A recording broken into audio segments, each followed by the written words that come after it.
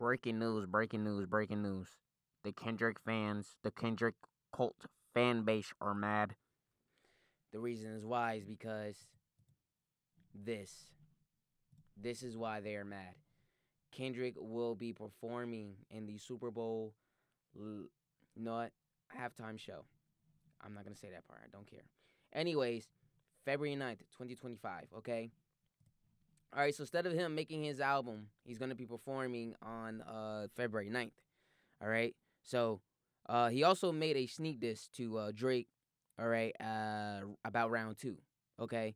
And he's not doing round two because basically what he's saying is that Not Like Us is a hit, and he basically already won the championship. So, you don't deserve a round two when a nigga already killed you.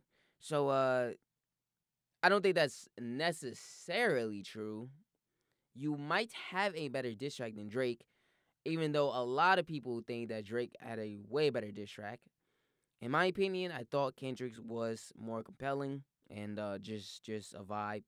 So yeah, I might have to say Kendrick Lamar on that one. But right, either way, let's say this. Let's just say this, bro.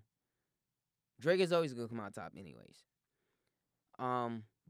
But I'm surprised you Kendrick fans are mad. You cult fan bases because this is absolutely crazy. And I understand that Lil Wayne was supposed to be the Super Bowl live performance person for, had the halftime show.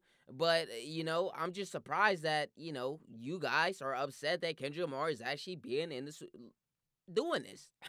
I'm just surprised because you niggas love copywriting this nigga. Yeah, y'all love sucking this nigga off. Okay? You fucking succubuses. You fucking love sucking this nigga off. Now you don't want to enjoy his music when he's going to perform live at the halftime show. Now you guys are upset. Oh, so sad. So sad to see you upset. That Lil Wayne will not be performing, and Kendrick is.